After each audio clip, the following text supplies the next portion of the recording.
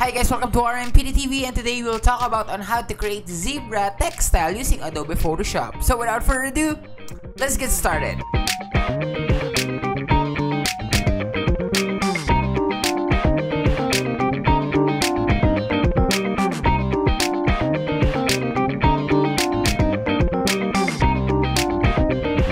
First, dito sa ating artboard, maglagay tayo ng rectangle. So, sundan nyo lang tong steps na to. So, click nyo yung rectangle tool or you can press U on your keyboard. And then, mag-create kayo ng rectangle.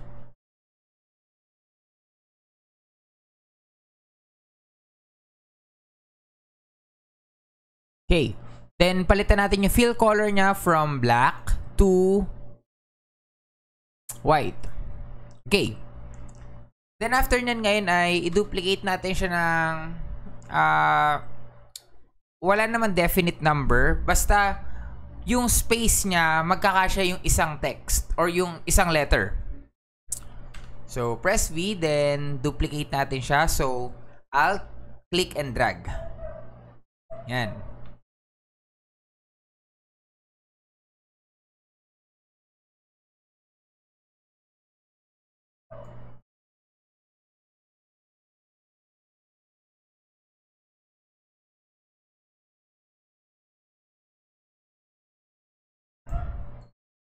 Actually, mas matagal lang tong ginawa kong procedure. Pwede nyo naman, pero pwede nyo naman siyang i-select, then yun yung i-duplicate nyo.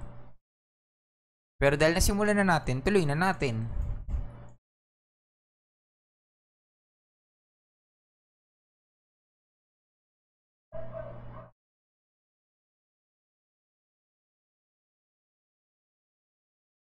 Okay, pagtingin nyo ngayong enough na yung ganyan karaming rectangle, ang sunod natin gagawin ay select natin yung rectangle 1 or yung pinakauna nating rectangle, which is ito yon.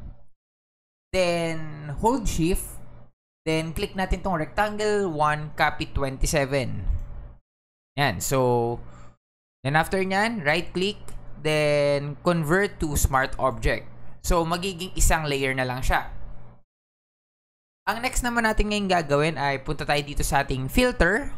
Then, look for liquify. Or you can use shift plus control plus X. Okay. Ngayong lumabas yung tong liquify toolbar na to or toolbox na to, ang pwede nating gawin ay adjust natin yung size and yung density. Yan, ito ay nasa sa inyo kung paano nyo i-adjust based kung gaano ka wavy yung gusto nyo mangyari sa mga rectangles natin. So, you can start na gawin siyang medyo wavy. Kung ano yung, just imagine kung ano yung texture ng isang zebra.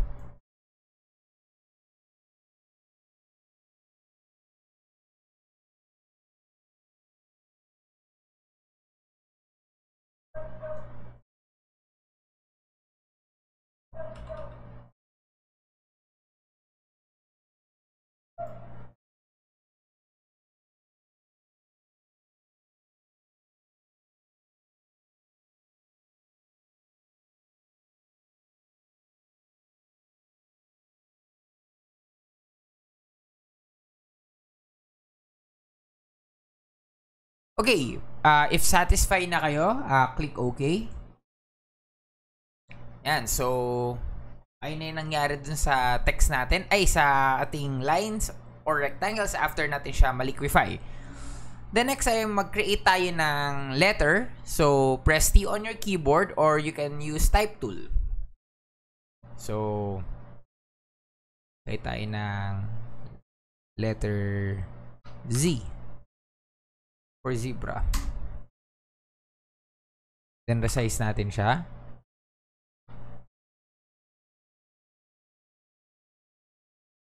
Parang hindi siya visible. Sorry. So, create ulit tayo. Z. Then, resize natin.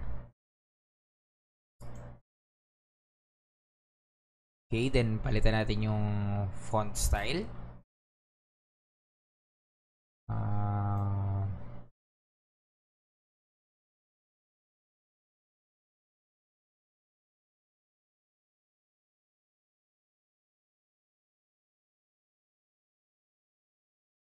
Example na lang natin ay maganda yung medyo makapal para kita natin yung texture nung zebra.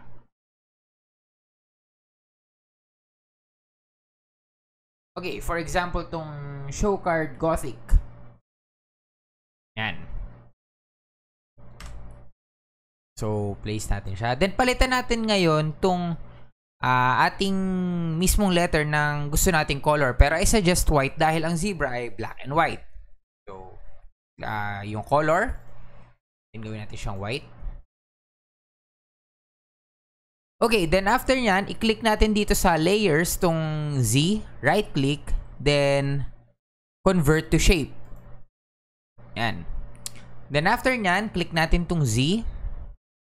After natin yan, control, then click natin tong logo ng smart object. So, pag tinuro natin siya, may lalabas na yung kamay, then yung parang may dotted square. So, click natin yan. Yan. So, ngayon makikita nyo after yan, nandyan na naman yung mga naglalakad na langgam, which is para siyang mask. Or, actually, hindi siya parang, mask talaga siya. Then, after nyan, pag nakita nyo ng may ganyang itsura, click nyo tong add layer mask sa tabi ng effects sa baba. Yan. Okay, so nawala yung Z. The next natin gagawin ay i-hide natin tong rectangle 1 copy 27 na layer. Yan.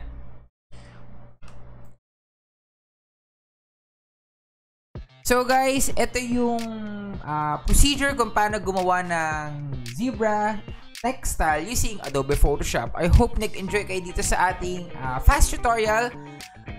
And if hindi pa kayo nakapag-subscribe, subscribe now to my channel and see you in my next tutorial. God bless and have a great day!